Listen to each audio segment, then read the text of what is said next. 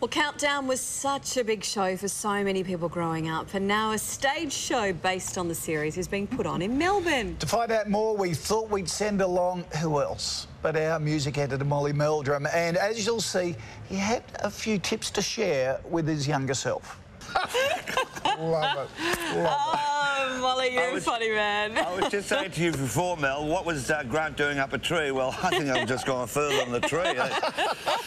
Anyhow, it's all fun. It is all good great fun. idea. Looks great. Looks like a great show. So Thanks, listen, Molly. I'm off to London tomorrow for Sunday night. We're doing a big special on Kylie, which will also be on Sunrise, and let's hope I get that right. Yeah, I'm sure you will. You're both old mates.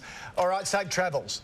Thanks, mate. See ya. Bye. See ya. Still ahead on this Friday morning. Now, you might remember a couple of years ago, we met a young man who was dancing his way around the world. Matt Harding has jigged his way from Timbuktu to West Jerusalem. And now the YouTube sensation is in Australia, and he's continuing his quest to get the globe grooving. Parliament's got interesting, but yeah. Coming up on the morning show, the human lie detector, how to pick up on deception and read body language. And she's been in a good pasture, 200 grand to give away from Monday. Look forward to joining, having your company for that.